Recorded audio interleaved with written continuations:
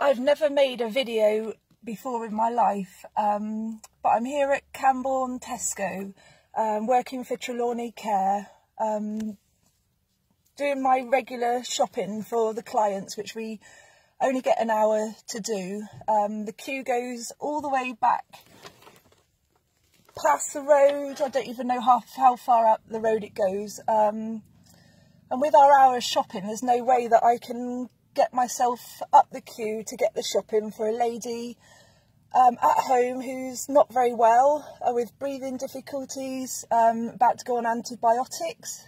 She's vulnerable with no family around her to help her. We do her shopping every week, but because of these restrictions, on a few occasions I've been coming to Tesco and they've kindly let me into the store. I'm just so upset about this. They let us into the store to go ahead of the people to get the shopping because we're time limited. So today I went ahead of the queue. This is the biggest queue I've seen. I got stopped at the door and asked if I could go in, and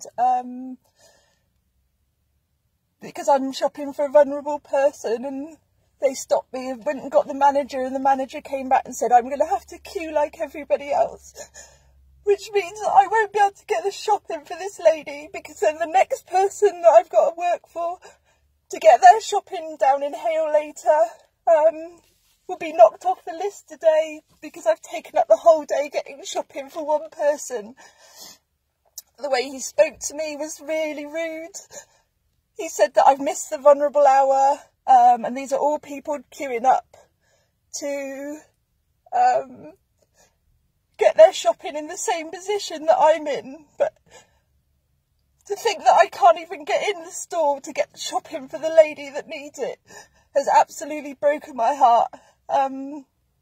Yes, I do it for a job, but actually the passion behind all of this, I would do this for free for anybody that needed it. I'm so upset about some of the way that we're treated. I was really spoken to so rudely by the manager, who didn't give two monkeys about what we're trying to do in the community as well. And I just feel sad that we're not recognised for what we do.